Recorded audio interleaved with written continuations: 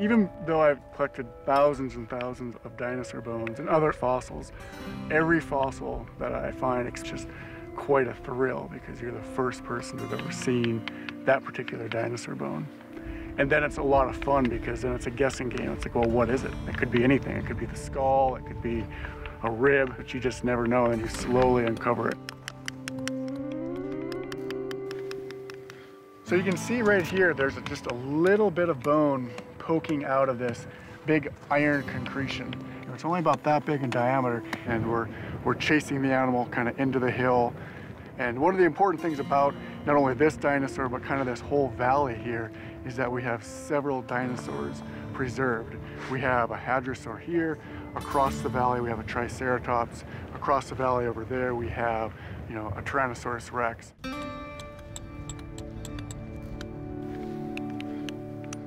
So this is basically how you find a dinosaur. You're walking around, looking in these gullies, and then you spot a piece of bone. And you can see it's very porous. And then you know that it had to travel down, force of gravity. You can see the bone trail. Here's a bone, here's a bone.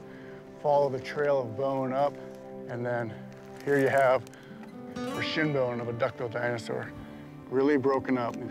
And then here's where it would articulate with the knee joint.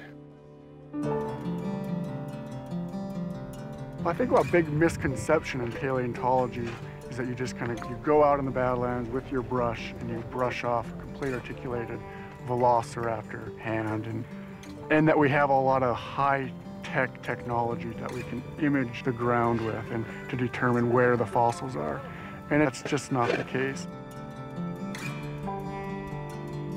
You walk around, in the Badlands out here, and you'll pick up numerous just chunks of dinosaur, chunkosaurus, that's what we call it, and that's about it.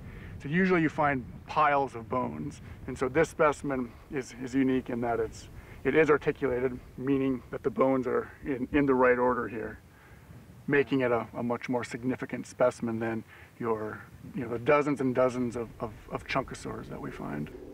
And I've been looking in the Hell Creek Formation for about 17 years now, and I've found only a handful of articulated dinosaurs.